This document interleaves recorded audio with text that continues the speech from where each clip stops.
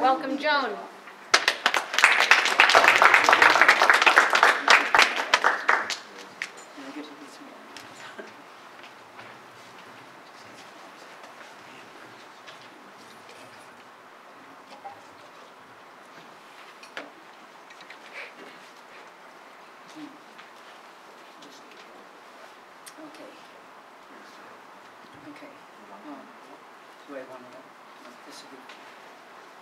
And then, so when it comes to the slide, I just tell you.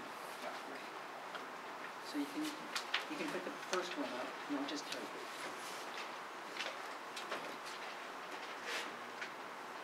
My question is, what if we lost the big cats? Okay. My passion as a researcher is to develop a model of shared habitat for the big cats. This model would make it possible for humans and big cats to coexist within the same environment. If we live together, this would remedy the loss of habitat for many species. If we remedy the loss of habitat that cats are now experiencing. The human-wildlife conflict is the result of humans and animals living together. A human population continues to increase. The necessity that we live together will become more pressing. Here I present two cases in which the animals and the humans have found ways to coexist together. Lori Marker of the Cheetah Conservation Fund. In 1990, Lori Marker so loved the cheetahs that she sold everything and moved from California to Namibia and Africa to save the cheetahs. There she established the Cheetah Conservation Fund. Visiting one farmer after another, Lori learned the cheetahs were declining because the farmers shot them on sight. They believed the cheetah were preying on their goats and sheep. They believed the cheetah it was a hardship for them because they were poor. When they lost one of their animals, feeding their family became more challenging. The combination of swing gates to protect their animals at night and livestock guarding dogs who lived amongst the animals decreased the predation on their livestock by 73%. And these ways to protect their animals were, Lori Marker actually introduced them to the farmers in Namibia to help them. These solutions reduced cheetah deaths due to retaliation by the farmers. The second example is Braya Jaga Agagantaran, she's a person who lives in Mongolia, and she is involved in the Snow Leopard Conservation Foundation. She helped to create the Sasambunga Nature Reserve in South Gobi Desert, which is critical habitat for the endangered snow leopard. Snow leopards are endangered due to poaching, habitat loss, and retaliatory killings by farmers. In 2016, she persuaded the Mongolian government to cancel 37 mining licenses within the reserve. And this is truly amazing. I mean, I can't imagine that happening here. As of the 18th of June, 2018, there were no active mines within the reserves. All the operations now are illegal.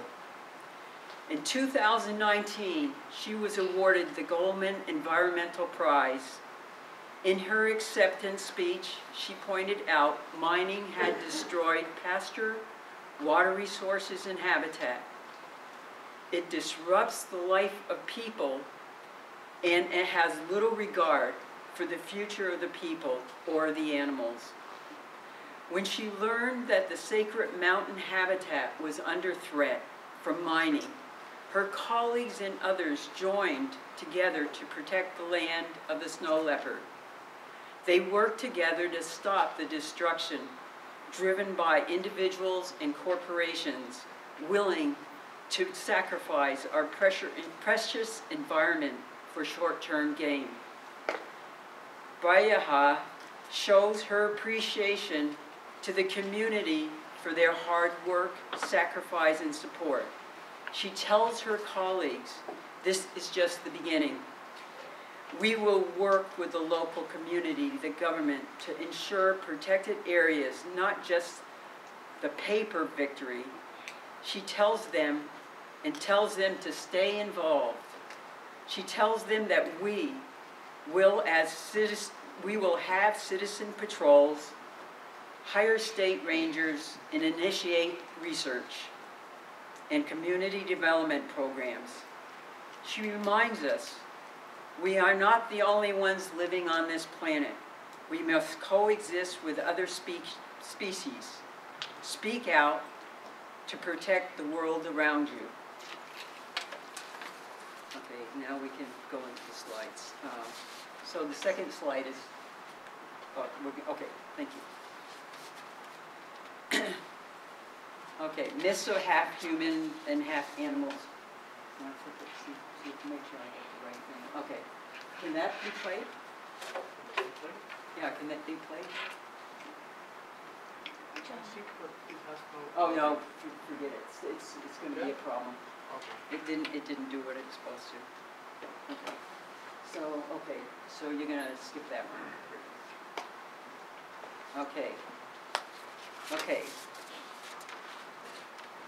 SecNet is, now this is myths of half human and half animal. SecNet is one of these figures that's half human and half animal. And she is a lioness. She has a lioness head, and she's an Egyptian goddess. And this, okay, you've got 9 minutes? Okay. The next one is Bastet, or Bast, is an Egyptian lioness goddess. Bastet, in her later form, has a cat rather than a lion head. Cats throughout the world are endangered. You want? Okay, I didn't. No, there's one more slide I haven't said. Okay. Myths of half human, half animal. Since early times, it was important for cats and humans to live together. SecNet symbolizes the integration of power of the lion into the human.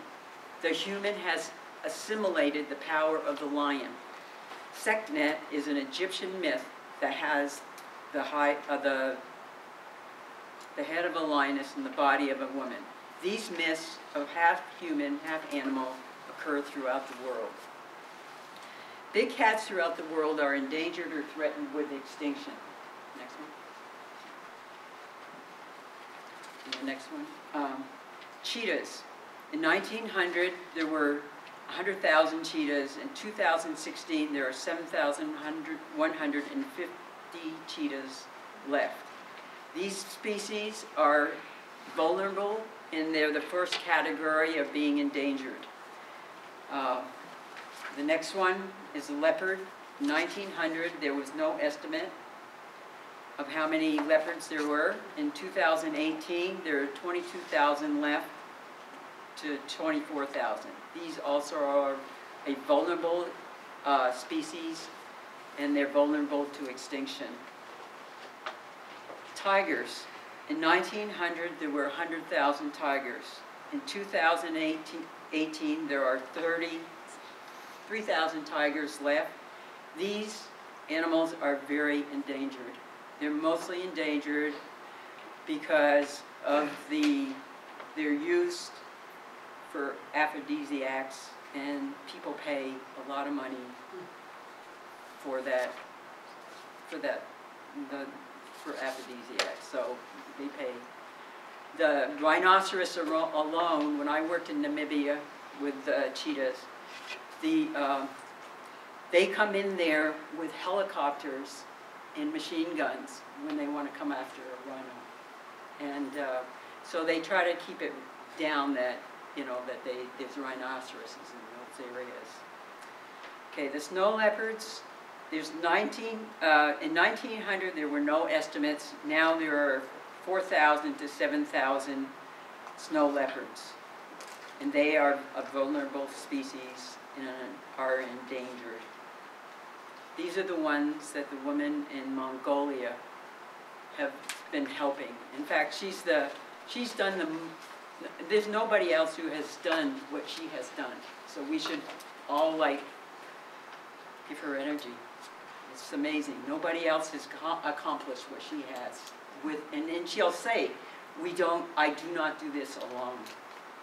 Okay, the lion in 1900 had 500,000. There were 500,000. Today, there are 600 left, and they are vulnerable to extinction. The jaguars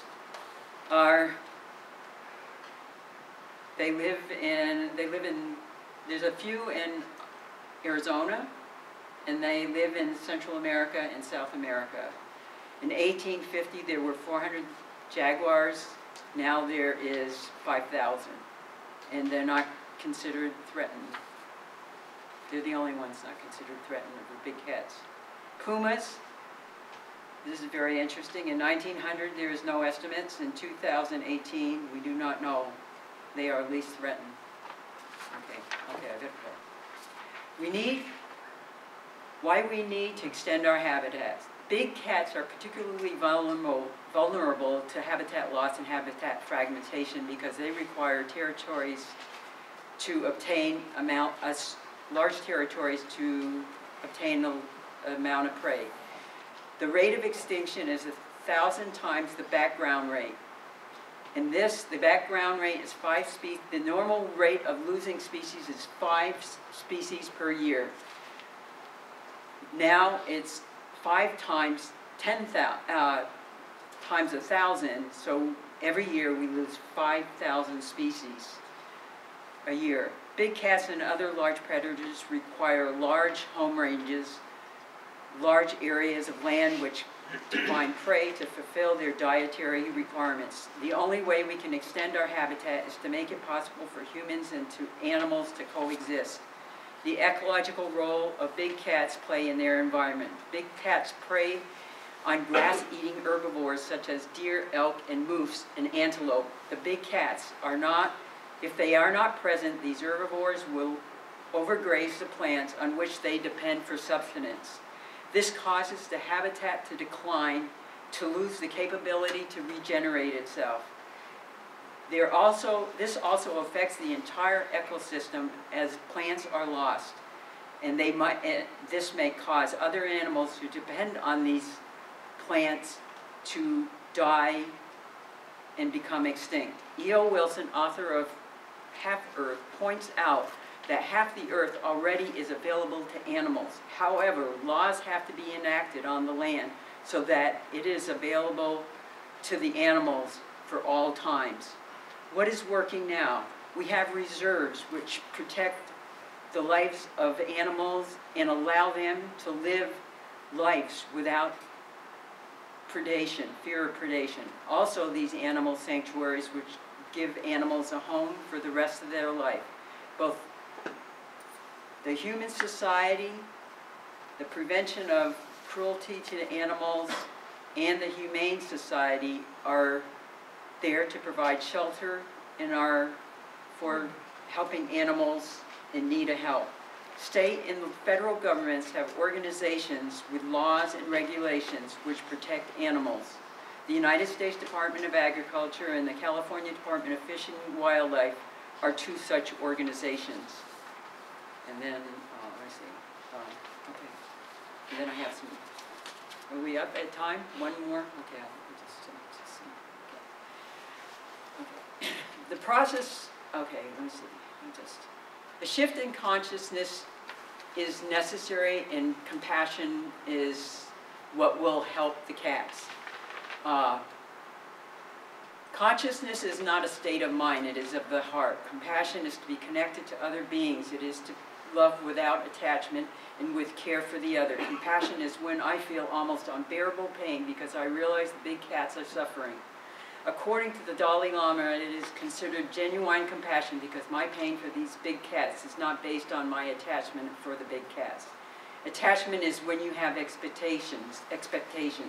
You love and you expect. You love and you want something back. Our normal consciousness can be changed if we develop compassion. We can practice genuine compassion by having compassion for all beings, regardless of the circumstances, and love another and to love others conditionally. The myth of the half-human, half-animal is found in many cultures throughout the world. It is important that we reestablish the balance between humans and the animals. The title E.O. Wilson's book, Half-Earth, alludes to the myth of half-human, half-animal that we must reestablish in order to rectify and do justice to the big cats. E.O. Wilson states that humans cannot evolve unless we evolve with animals. Our modern society has persecuted big cats for the last 140 years to the extent that they are now at the edge of extinction. Isn't it time we rescue them from extinction?